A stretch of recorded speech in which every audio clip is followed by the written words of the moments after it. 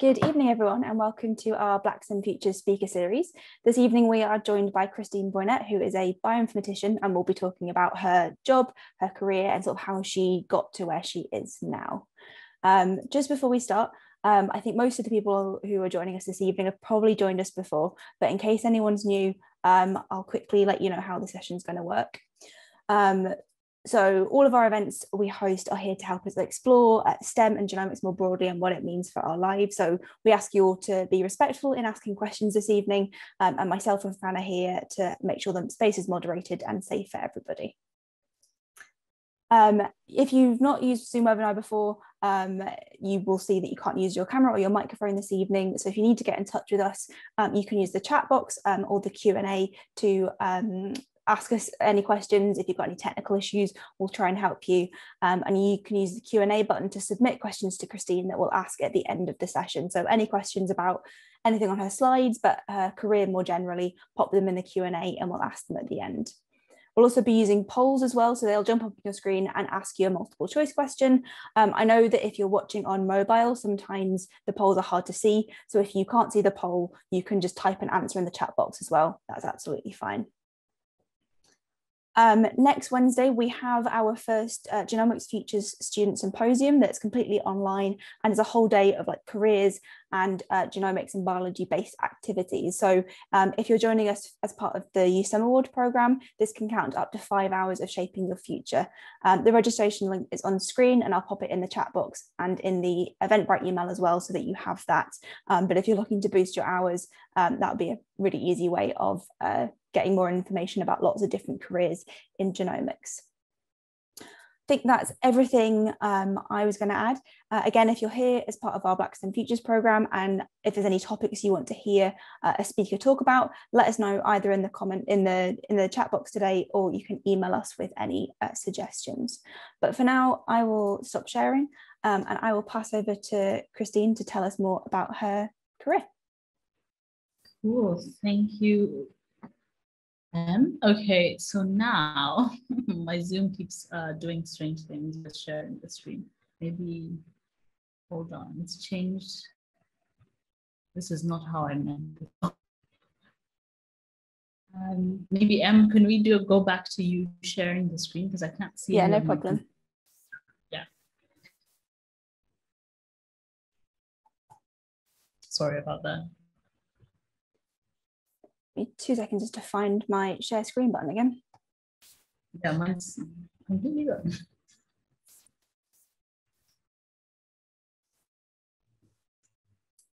Awesome. Hopefully you can see the screen now. Perfect. Yes, that's great. Sorry about that. And in saying that, I will also take off this. Then hopefully my Zoom should be a bit more stable. Thank you so much, Anne, for doing this. So yeah, I'm Christine. I'm a principal bioinformatician at the Wellcome Science Institute in Cambridge, but I live in London. But if we go on to the next slide, in fact, I kick off immediately with a poll. I was wondering, just could you list what your favorite STEM subject is, and just so that I get a feel of the room and get to understand what you like, your favorite one as well. You might love all of them, but favorite of all of them. Got a bit of a mix. Biology's winning, which probably makes sense for today's talk, but we've got a chemistry lover and an economics lover as well. Oh, great. So lots of biologists. Thank you for doing that. Great. So I can't see the poll results as well, so thanks for telling me that. Great, we've got lots of biologists because yeah, mine is a heavily biology focused career. So welcome. If you go to the next slide, there's also another question. I was wondering also just to get a feel from the room, what level of education is tempting you most? And IGCSEs right through to PhD. You may not have an answer. You don't need to have an answer. I'm just curious to understand more about you as people in the room.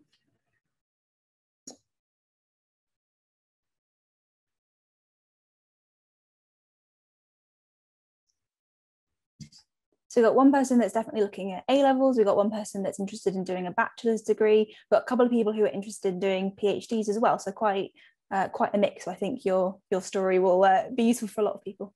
Oh, great. I mean, I'm very impressed with, I don't know your ages, but that some of you are already thinking of a PhD. I'll be honest, I didn't. A PhD sort of was a natural progression, but I think maybe I knew when I was doing my undergrad about PhD, but I'll kind of go into that a bit more. Next slide, please, Em. So this is just a bit of a diagram of a little bit of my pathway into what's happened in my career so far and what milestones I've hit. So the linear line is actually just essentially my career and where it's taken path. But you can see there's two branches, the one at the bottom detailing my training and public engagement. So that I kind of started and really have stayed doing it since about 2015, and I'll talk a bit about that.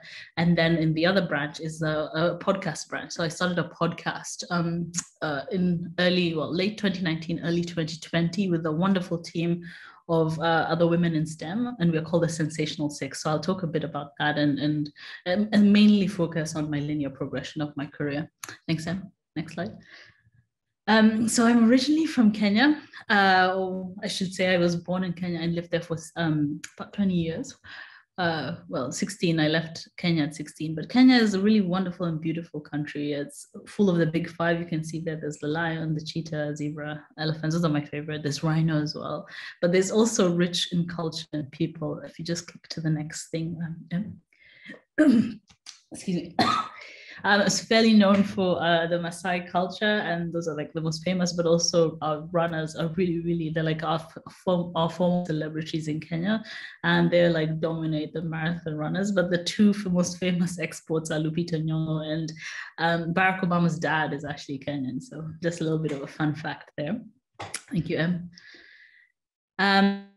To begin, so in high school, I had to remember what exact subjects I did. I did 9 international GCSEs, and international GCSEs are just ones that they're slightly different in curriculum, but they encompass the same thing. But I just thought I should mention that. And they were largely science based. No, there should be a comma there. I apologize.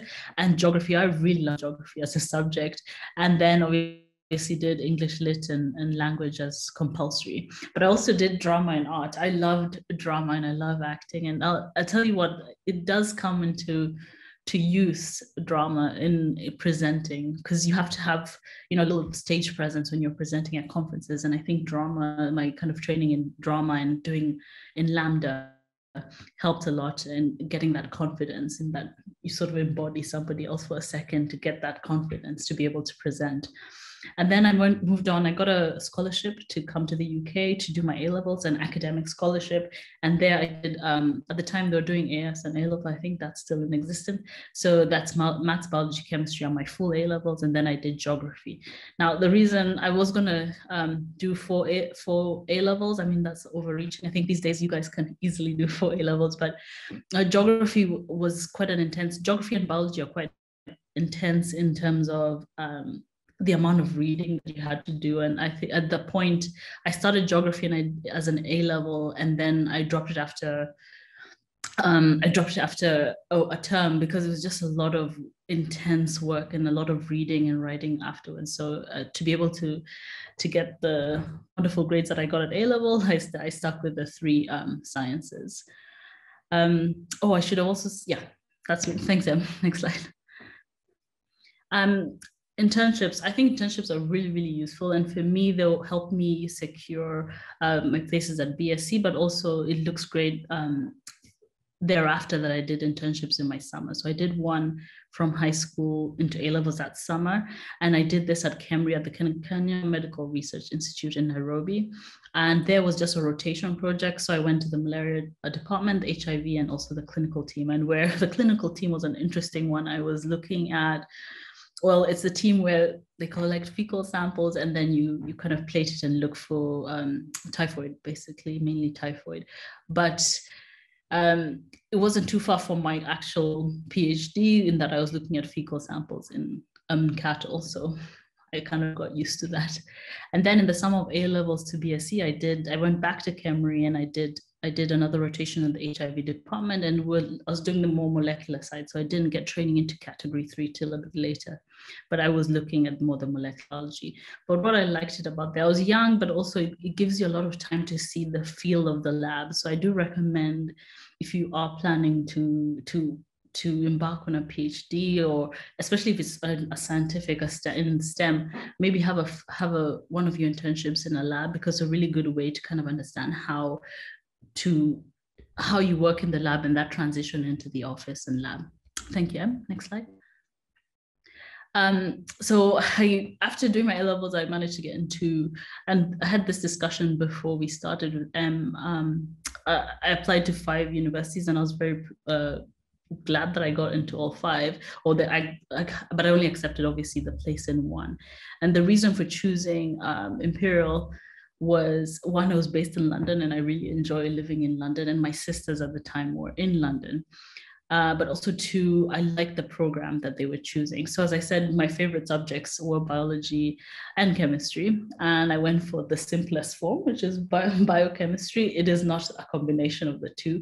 As you can see, biochemistry in undergrad, it's really heavily focused on kind of the chemistry of biology. So I did lots of protein chemistry, enzyme kinetics, which I still use to this day. Molecular biology and cell biology, those are actually slightly 2 different things. Molecular biology is more like DNA and proteins, where cell biology, you're looking at kind of the nucleus and mitochondria and things. So you're sort of understanding how the biology of the cell works. And then I think into a second year, we did a little bit of neurochemistry. And in my final year, I did some infectious disease, and there was a bit of biotech, and my favorite topic, which is immunology. I know it's weird, I never went into immunology, but it was a really nice, nicely presented, and the lecturer was awesome. One thing I will say, when you're looking at undergraduate degrees, is to look at their teaching program. So Imperial is heavily on research. At the time I was doing my undergrad, they were transitioning from heavy teaching to more research. So I think you have to strike a good balance. Either you go to a heavy teaching school like Birmingham is, I think, a very good heavy, and they've got a nice balance, or you go to more of a research one, and Imperial is and UCL, they've got a really nice balance, but you have to look at the program they offer. Don't be like me and just think you can stick to A-level subjects and get a degree. It's a little bit more technical than that. I also opted after my first year to do a year in industry. I thought it would give me an advantage at applying for jobs and also going into a PhD, having to sit in a year, do a whole project and write it up, which was a phenomenal experience. I moved to Stevenage in GSK, and again, I did, it was working on sequencing HIV GAG proteins, and GAG protein is just controls, if I recall, this is going to be an interesting, it controls the one of the proteins that stick on the outside. So immunologically, it's a very important protein. And that's where I got my lab experience in working in a category 3. So when you work in a lab, there's 3 categories. There's category 1, which is just working with the bench and DNA. So it doesn't require any, you need to have gloves, but the protection is slightly lower. Then the category 2, which is what I normally work with, it would be with working with actual live cells like E. coli, but things that could be infectious, but are not particularly infectious, but you still have to have all your PPE, and everyone knows now PPE, so you need a lab coat and your gloves. And still very good, and the risk assessment for that is slightly higher. And then category 3 is now very infectious agents like HIV and typhoid. And that is, it's a very specific type of lab that has a specific airflow system, and you have to get certified to be working in a category 3 lab. I've never quite worked in a category 4. Category 4 would be something like Ebola. So that's where it's super, super infectious. Thank you. Next slide. So one of the things I wanted to give you a bit of background is some tips for the undergrad. One, meet people. And one thing it would absolutely help you, and it helps you with networking later on. And I say this because when you first go into undergrad, all of you at the same space. Like first year and freshman week, all of you have started at exactly the same point. No one knows each other, or if they do, they're very lucky. So it's a really good way to start to meet people, know that other people are really shy like you. So it's a really good way to start to get to know. And one of the things, networking is almost a bad word sometimes to some people, because you can't avoid networking in your later on in life, in your working life. You have to. And I think creating that feel that is not as awkward anymore. Everyone feels awkward. So it's a good way to practice this and get that shyness. And you could have two different personalities, as I said. And if you do drama, you also know that, just be yourself and be interesting. The other thing is first year of undergrad is normally, I think some universities, their first year doesn't count, or it counts towards 5%. So Imperial was a 5% count. And don't think it seems insignificant if you're doing a whole 3 years, and the latter 2 years are like, heavier weighted. But what I would give you advice for is, first year, have fun, but also use it as your transition year. So it's a different way of working, in the sense of, you have gone from a 6-hour day or 8-hour day at school to you might have lectures for 2 hours or 4 hours a day. The rest of the day is not for free time to go and enjoy and sleep and watch Netflix. But I would suggest you get into the habit of going to the library and writing up your notes, because sometimes you have to write them shorthand, or if you're typing them up, you're still typing shorthand if the lecturer doesn't have any slides or doesn't have very annotated slides. It depends, again, on which university you go to. So get used to going back into the library and just reading. And you don't have to have work a full hour day, but I would suggest you do that, because the workload becomes it's almost double, if not triple, in second year and your final year. So you'd have to do it anyway in your second year, but to get into that habit in your first year is a really good idea. Do join clubs and societies. I've listed those new clubs and societies there on the right from Imperial. Join clubs and you can meet so many people and have such great friendships. And I still have, long-term friendships from the clubs that I did join at Imperial. And I did join the Afro-Caribbean Society. That was always fun. We did lots of dancing and shows, and it was always good fun, great people who become rightfully successful in their own light. So it's good people to know. And one thing I would say is be kind to yourself. When you first go into university, that first maybe month is really hard, because you're moving, you're essentially living alone, you're learning to cook. So you'll add that, freshers 5 kilos or whatever they say. But be really kind to yourself. Know that, you have to ask for help, and know that everyone's in the same boat, but it's people are there to help you. And I think I would say first seek out that, get a really nice system, and allow yourself time to rest, and don't push yourself too hard, which is again why first year doesn't count too much, or counts less in your first year. Really do that and have fun. First year is a really good time, and I'd say even through to your third year, it's really fun. But obviously by the third year, you're trying to get the grades. Next slide, Em. Thank you.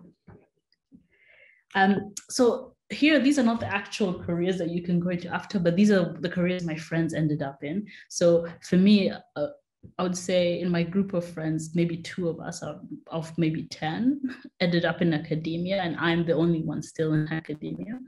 A couple of my friends went to medicine. You can go into the pharmaceutical industry, public health labs as well, or go into more epidemiology and public health. Some people left science completely, went into finance. A friend who's very successful now is in public relations. Another friend also very successful doing operations in a company that does hospitality. So it's kind of like Airbnb. But yeah, the possibilities are endless. So don't feel that you have to be confined to do biochemistry for the rest of your life. Next slide, Em. This is another question. So this is a picture I did have at the beginning. Do you know what this molecule is? So we'll put up the poll and you can decide. It's a really beautiful image. So there should be a poll on your screen, but for anyone who's just joined us, if you can't see the poll and want to join in, you can type an answer in the chat box as well.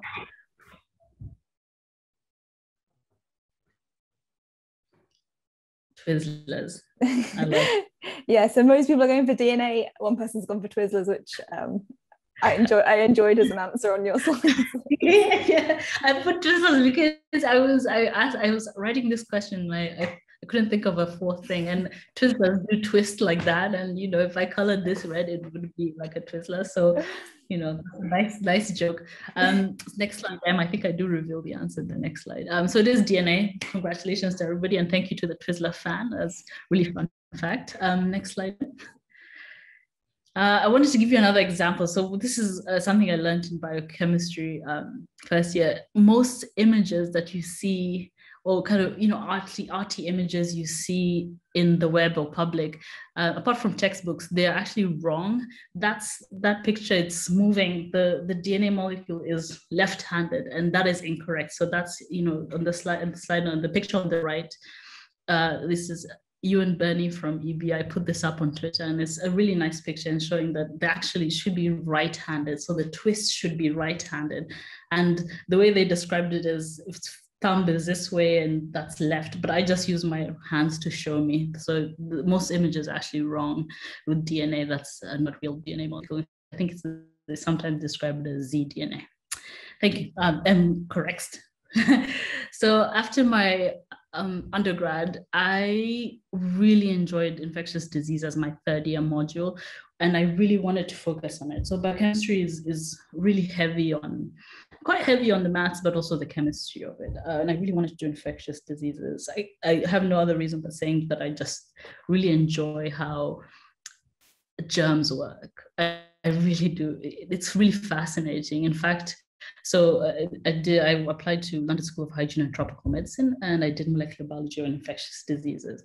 As you know from my internship and also my year in industry, I really love virology. Viruses are really interesting. In fact, I do have a favorite virus, which is the herpes simplex virus. And why I really like it is because it's a very clever little thing.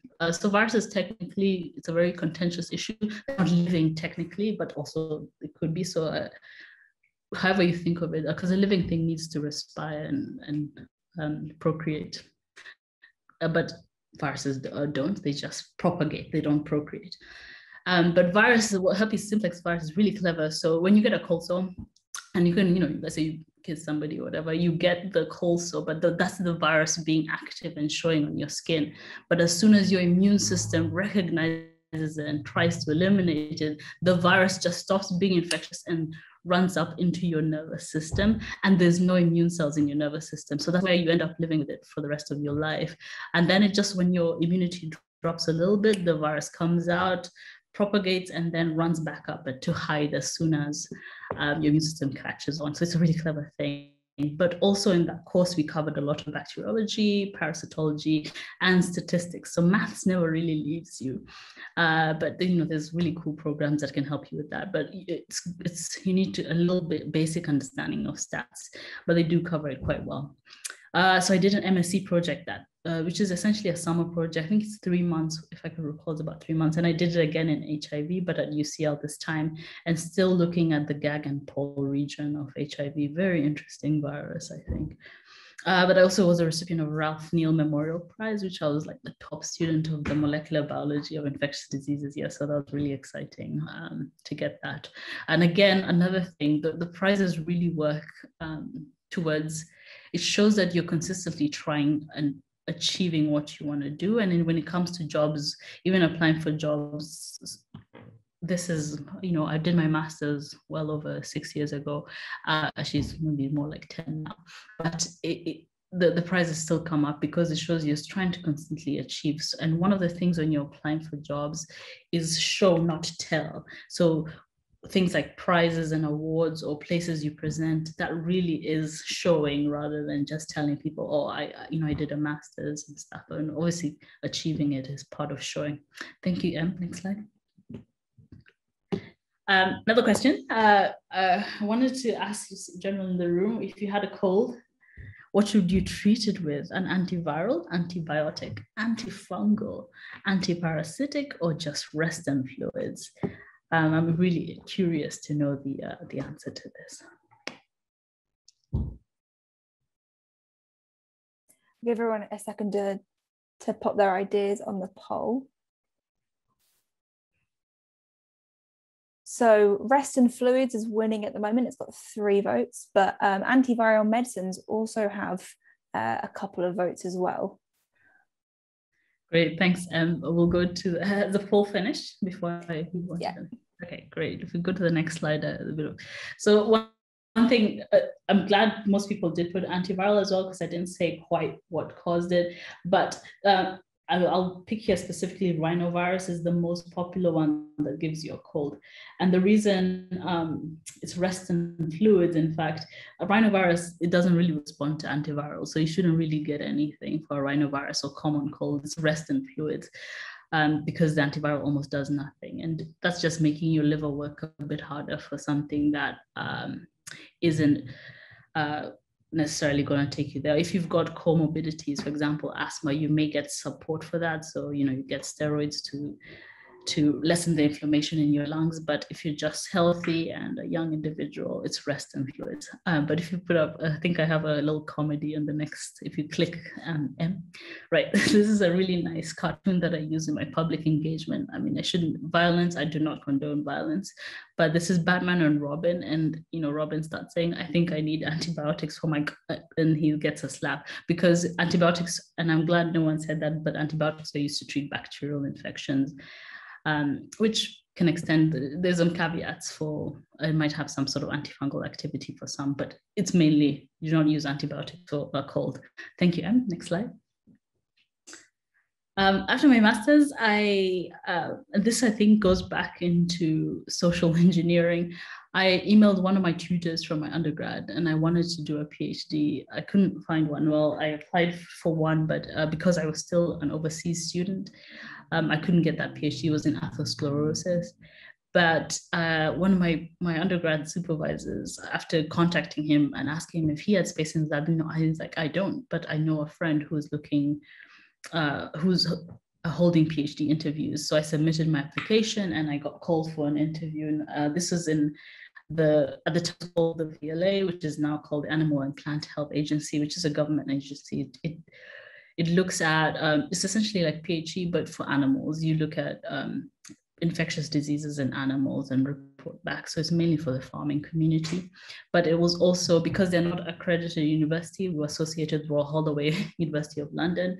Unfortunately, I only went there a total of 5 times, I think, one of them being the day that I was examined for my PhD. So, and they did support it through kind of soft skills and other skills and us. But for example, it was one thing about the PhD is what it's really, for me, it was lab-based, but depending on what type of PhD you do. So if you do a computing science PhD style, obviously the lab would be your laptop. The main thing about the PhD is really it's self-driving and really teaches you so many things. One is especially time management. You learn it very well.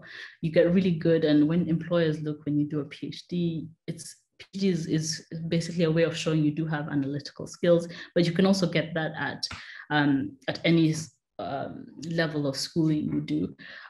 Get a lot of practice in presenting because you have to present at conferences, you have to present in the lab. So it becomes almost a weekly thing that you present.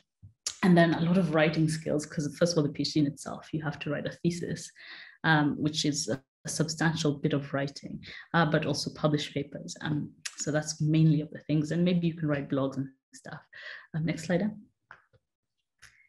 I want to give you a bit of a background of what I actually did in my PhD. So I look at bacteria, so that's my main focus. And we're looking at resistance and how these can be transferred between strains. And because, for example, if one cow gets sick, sometimes you can spread it quite quickly in a herd. So this is why you need to treat. But the reason why bacteria are kind of cool with resistance is that sometimes there's 3 different methods of transmitting resistance. I mean, I won't talk about the vertical transmission, but this is more horizontal transmission. And some bacteria, and this is, I think, especially true for Streptococcus pneumonia, which gives you lower respiratory tract infection, DNA can just be released into the ether when for example, one bacteria dies, and then those pieces of DNA, another strep pneumo can just pick it up and then import it to its cell. And that's what Em is showing you lovely with the arrows there. Thank you for that animation.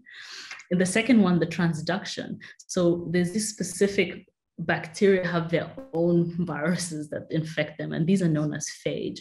And those phage look like those little robotic arms, and they're cool in a sense because they can transfer the DNA, capture it, they kind of infect a bacterial cell, and then take up back the DNA and then transport it to another cell. So they're kind of a form of transduction, but what they can also do is they can incorporate themselves into the chromosome.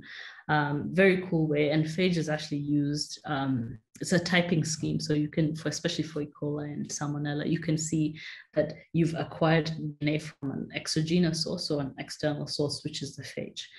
And the third and final one, which is my favorite and what the focus of my PhD is, I think if you click M, I've kind of highlighted it into a picture. I think something else should come up. So I did conjugation, and mainly that what it is, and it's again a really cool piece. So you've got your chromosome that controls the cell, essentially replication, respiration, living things. And then this plasmid is like another source of DNA that is acquired from externally, a different cell. And what happens, it can start to capture, just on its own, capture resistance genes from other cells. So as it transfers across to a new and recipient cell, it can then scope around for what resistance does it want, goes shopping, and this keeps accumulating, and these can get very large. And the picture on the right there was a plasmid that I had. It's a really, really successful plasmid. It's called INCEF. It has a lot of genes, and it's essentially a piece of work on its own, but it's very large, but has, I think this one had about 13 different resistance genes, meaning you'd fail, if you treated somebody with that, you'd fail about 4 different classes of antibiotics. So it's a really bad, clinically it's terrible to get, but then it's a really interesting way that it just keeps adding to its genetic material, and plasmids never stop evolving, right? They just keep acquiring. So it's also really hard to say, oh, this plasmid is the same one that was here last year. No, it just keeps accumulating, and you can get very sick with these plasmids. These are actually really the most problematic things when you look at ICU infections, because they hang around hospitals. Hospitals have drugs and antibiotics, and the more you treat something, these bugs just get smarter and try and acquire new resistances. So, and this is why, antimicrobial resistance is really truly the next big public health issue that we're facing at the moment. Next slide. So the perks of a PhD, there's a lot of blood, sweat, and tears that goes into the PhD, and I don't mean like knife fights. So for example, the blood for me, I used to cycle to work and or to my PhD, and I've had a couple accidents, fell, scraped my knee. That was the blood. The sweat was also the cycling, some tears, but they're not bad tears. You really form some really, really strong bonds with people, because it's almost like being a type of, I don't know, you're just entrenched together and going through the same processes. So, and again, I said, get a lot of experience in time management, because you have to manage your own time. There's no one telling you have to, work, you have to give me this particular thing. All you're given is the first year you do a thesis report, and then your final is your thesis and defense. And those are really the only guides. Your PhD supervisor here is super, super important. So if you're thinking of going for a PhD, and for the people in the room that want to go for a PhD, picking your supervisor is as important as picking your project. It's somebody that you also should be able to get along with, because this is a type of bond with your supervisor is, I'm sorry, the alarm is going off. It should go off in a bit. But that bond you form with your supervisor is you wouldn't be able to do it if you don't get on with your supervisor. It's very, very hard. So I do recommend when you go for a PhD, and I wish somebody had told me this, but luckily I got very lucky and had some great supervisors. But it's something you have to look for. Look for the supervisor, the lab, if you like the lab, if you have a lot of support by postdocs, and this I mean more senior people that have done PhDs, because more often than not, they're the ones who will daily supervise you and maybe give you protocols to help you kind of supersede that. The other thing, you learn to design and plan projects. So even if you want to leave after a PhD and go into project management, you're able to plan a project essentially. One of the great things I've highlighted there is in the images, like conferences, you get to go to all these lovely conferences because it's part of your training to go to these conferences. And then I have the Netherlands and Italy because I was able to go and visit labs and work there. So I was in Italy for a month in Rome, and then I had 2 weeks in Groningen. No, it was in Groningen or Utrecht, somewhere in the Netherlands. It's the middle of nowhere, but it was still really good fun. And again, as I said, you have lifelong friendships. I wish I had pictures, but my laptop was stolen, so I don't have any images. But next slide, please. Oh, I did have, that was just one. This is great fun, PhD comics. If you do PhD, do dive into PhD comics. It's really funny because it really describes what you do. And here it just says, you know, you read, you write you read lots of papers, and you need to write your paper, and then you need to rinse, which in this sense is lots of coffee. I developed a terrible coffee habit, and then you repeat all this again, and it's just really funny because you're almost a little bit drained, but it's still so fun, and PhD comics makes it a really fun experience. Next slide then. So up to now, I've kind of talked about my schooling, and now moving on to, and a postdoc is a type of training contract, and so I'm going to move on into that, but I'm also just showing you quickly how you describe it in a CV. So when you're in school, you write the year you graduated or you attained your PhD, MSc, BSc. But then when you start working, it's the day you start. So when you started that contract. So this is why it looks like there is an overlap. And there is an overlap. If you went to Divya's talk last time, she was doing her postdoc at the same time finishing her PhD and didn't recommend it. I also did. About 6 months of that was full-time working, and there was nothing to do with my project, but also doing my PhD, writing up my PhD at night. It was a terrible 6 months, and I don't recommend anyone do that. But at the time, and to be honest, the reason I did this, Royal Holloway, I think they've stopped this now, but it was a 3-year contract, and now I think it's standard to give PhD 4 years, so it's 3-year actual in the lab and 1 year writing. But at the 3 years was up, you are no longer a student and you had to pay council tax, and my savings didn't quite that, so I needed to get a job almost immediately so I could be able to afford to pay council tax and rent, but also write my PhD. So I decided to go into employment into a postdoc straight after. Next slide, please. So I'll just kind of talk through my first postdoc, which is at Sanger. So as you can tell, I've not been at Sanger the whole time, but I've sort of come back to Sanger. But this was my first time into Cambridge. It was really exciting. And one of the things is, towards the end of my PhD, I did do some sequencing, so genomic sequencing. And Sanger is really a world leader, especially in Europe, of genomic sequencing. So to get into it was great. And was looking at transposon-directed mutagenesis, which is a specific way of looking at resistance genes that are unknown, essentially. So most of the times we do have a catalog or a database of known resistance genes, but this was looking for unknown ones, which is very cool. So I got lots of training in very technical stuff in bioinformatics. I don't know if you've come across it, but it's essentially, as it sounds, is biological and ICT, basically tech, like computing. It's putting those two and getting biological information from data. I may have a definition the next slide. But so, and one of these things, the things that I was really and gained a lot of experience is collaboration. So again, networking comes really into play, but you also create natural collaboration just because of the work. You meet somebody, you go to a conference, you see what they're doing, and you're like, oh, I can apply to that. So you then go and talk to them afterwards. And, you know, some of these resulted in great collaborations and great papers thereafter. You present again, the presenting never stops. So if you don't like presenting, I think it's a tough one. You have to just keep doing it. But I will say this, the more you present, the easier it feels and becomes. You know, at the beginning, I would spend, you know, take me maybe a week to write slides, and I'd have to go through it so many times. But, you know, with time and experience, it becomes much faster. Going to conferences is always exciting. You go to really nice places. So that's also a real perk. One of the other things I described, and I'll talk to you later, is teaching. I started teaching at this point, and this is teaching professionals in bioinformatics and also doing public engagement talks. And then I learned lots of computing. So now I can script and I work in Linux-based systems, and this is also very useful transferable skill.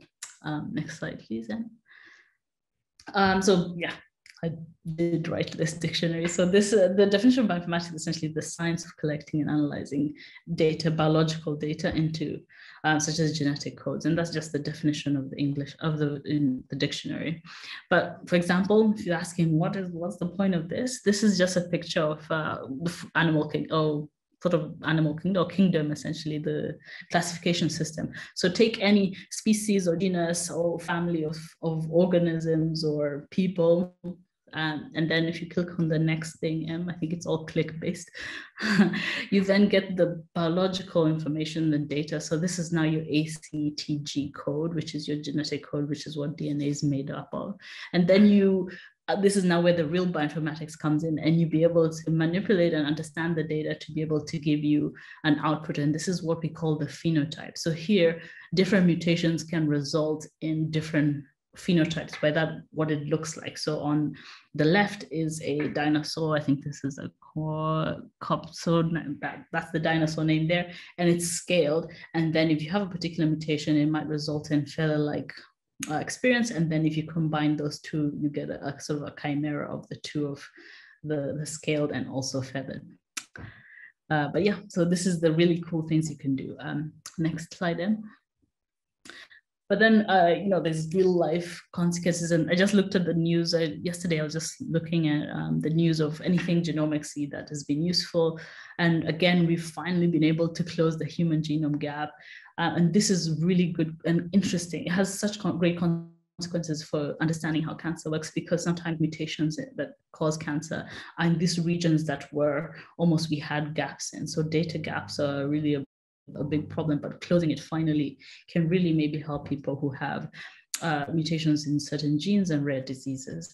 The other thing, as you've known, genomic sequencing has been really the forefront of fighting COVID and to understand how it moves. So this, I think, here was it's from the New Delhi, the Hindu, which is in India, and deciding they've used it to kind of track the Delta variant. And then moving on from that, also is just a way of also tracking population and bacteria. So you can do this with bacteria, tracking populations of viruses, and they do this with flu. Same with also populations of animals. Thank you. Next slide in. Another question, just so I haven't bored you to death. What information can you get or predict from genome sequencing? Oh, I think we've got an answer there, but no one needs to know that that's it. Sorry, the poll button has disappeared. Fran, are you able to pop this poll up for us?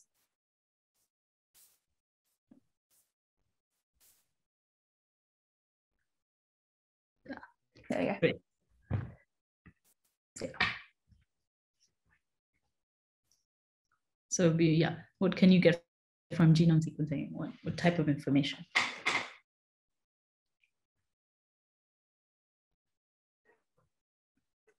Either most people saw my accent or click through, or they just know quite a bit about genome sequencing. Everyone's going for all of the above. Excellent. That's fantastic. Exactly. So you can get a lot of information from that, which is physiological traits, as I explained before, drug resistance, protein sequence, and protein. Obviously, you go from DNA to RNA to protein, and then track population. So well done, guys. Thank you. Next slide. So after my first postdoc, I went into a bacterial geneticist post, and this is again back to travel. So one of our collaborators that I worked with in my first postdoc, we met for coffee, and he knew my contract was coming up at Sanger, and he's like, "Hey, do you want to come to live in Vietnam for a couple of years?" And I jumped at the chance. One, it was a whole new culture for me and whole new language. I do know some Vietnamese. Fun fact, the structure of Vietnamese is exactly the same as Swahili. So I speak fluent Swahili. So learning Vietnamese, and also some tones were similar and able to carry through. The other thing, you have to write a lot. So again, writing is if you want to pursue academia, writing becomes almost a pastime. And also now, one of the other things I got from this was managing multiple projects across time zones. So first of all, multiple projects, because you're collaborating with so many people, but also across time zones. So I had collaborators at the time in the US, and I'm in Vietnam. So it was almost like a nighttime. We'd have to swap over and have calls at some ridiculous times, but it's only for a short period, and we stuck to emails for the most part.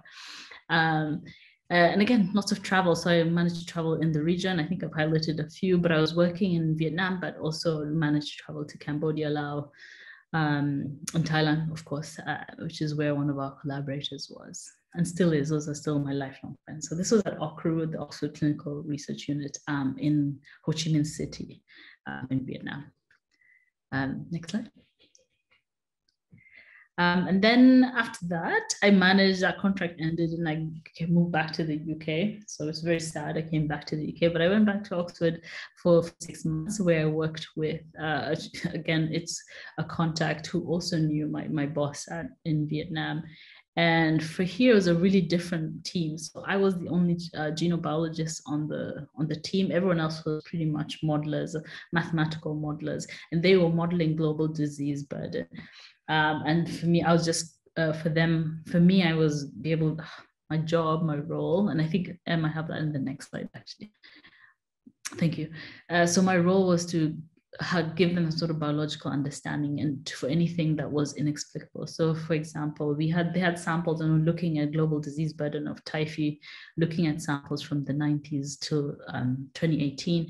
But what we found from this was actually, it looked like resistance was going down, or they couldn't explain it because of the typing scheme. But what it was is a plasmid was actually circulating in typhi. So typhi for a long time looked like it had the same resistance as it was very static, very infectious, but in terms of resistance, nothing too major. But then in 2016, we started to see an increase of resistant typhi, which was really interesting because after so long, typhi was fairly stable, but suddenly became very resistant to drugs. And it's because it acquired resistance in a particular, plasmid, but also in the chromosome to the main drug treatment of choice, which is ciprofloxacin. And yeah, it's really unfortunate, but yeah, this is also ongoing. But yeah, the ones in red are really the places where it's circulating in those regions. But it was a really interesting time. But about 6 months into, obviously just before I left, I got a really amazing opportunity at Sanger now, which is my current role. Thank you. Next slide. Oh, I did go into more explanation, but I just talked about that. It was just specific plasmid circulating. And then I got this incredible job of doing what I really find passionate, is training bioinformaticians in bioinformatics. I train professionals, when I say professional, research professionals in bioinformatics. And for that, I got to have project management and product management. So those are two, they sound similar, but they're not quite. So project is you kind of manage the operations of the project, but the product is essentially, for me, would be the training, and producing that training, and the website is a product.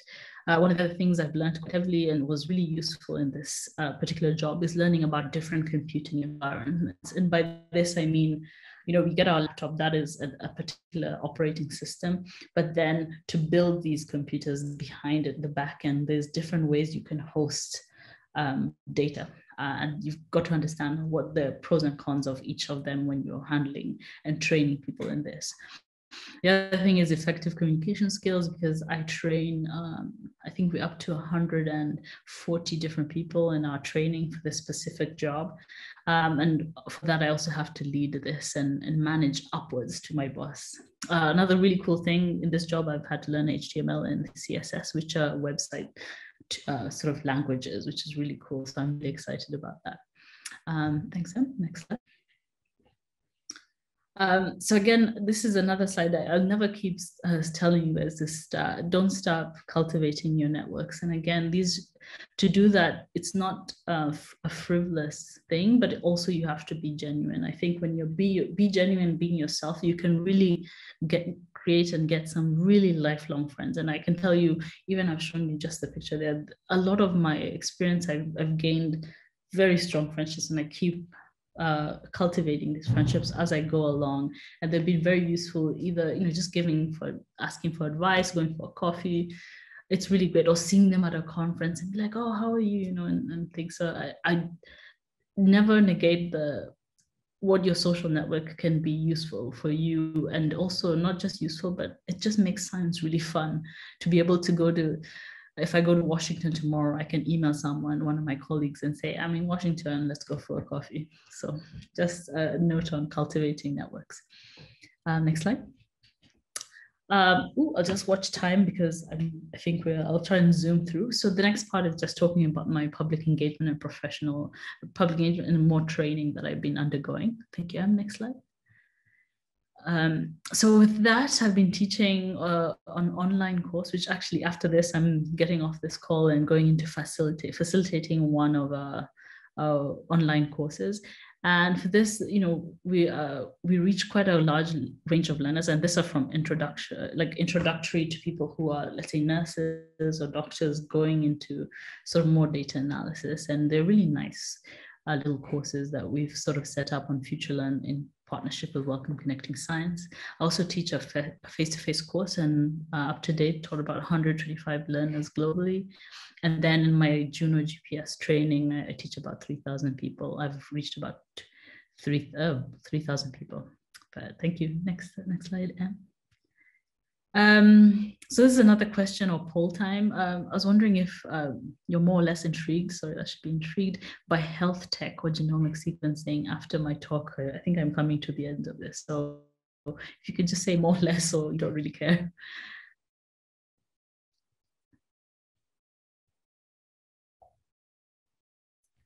So most people are putting more. We've got one person who is the same, so that maybe they were interested before and they're still interested, but most people are saying that they're more interested now. Oh, that's good. That's great. This is maybe just for me to enjoy, and hopefully I reached the topic, and I'm going to be able to feedback to my manager that yes, this wasn't really interesting, and hopefully inspired a few people. Thank you. Next slide.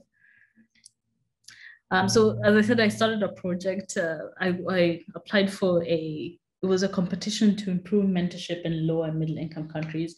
And I won the European leg, but that meant I had to actually follow through and write the podcast.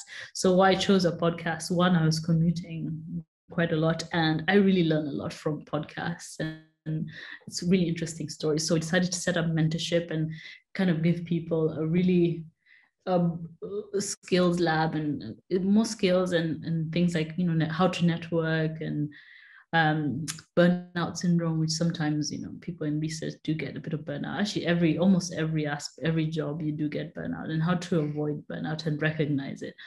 But it's mainly to targeted early career researchers.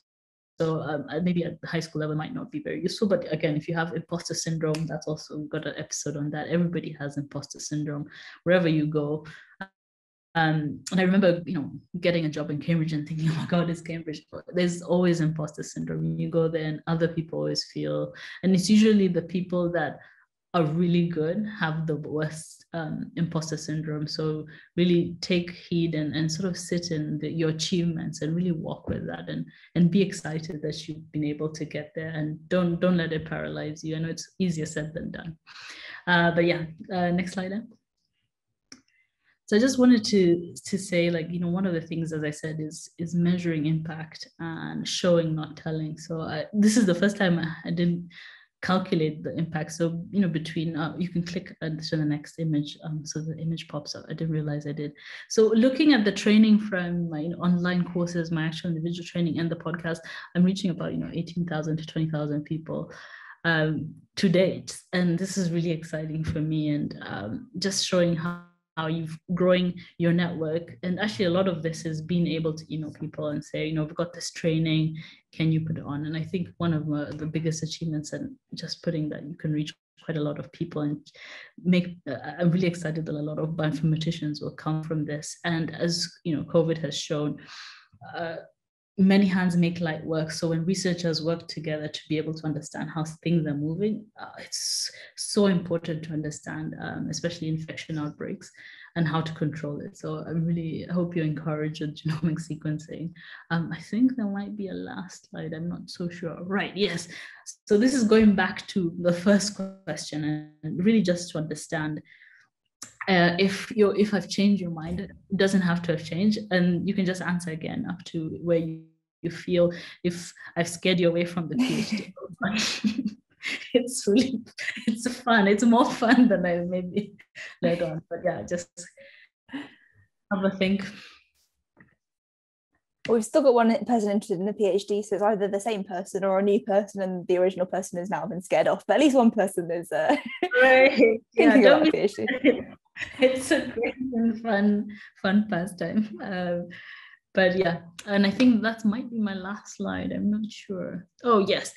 One thing I do, this is just a parting shot. One, every experience is an opportunity. So when even one door closes, absolutely look for a window you can go through, right? Do not think that everything, and I liked Marsha, who I think presented a few weeks ago. She said, life is hard and don't always take no for an answer. Just break through, find a way through, and also find a positive in everything you do. In every job I've come from, even if it was maybe something was a bad experience, look for something you can turn to a positive, because problem solving is a really great transferable skill. And I think that might be one more slide. Right, yes, I say breakthrough. Yes, be Superman and breakthrough.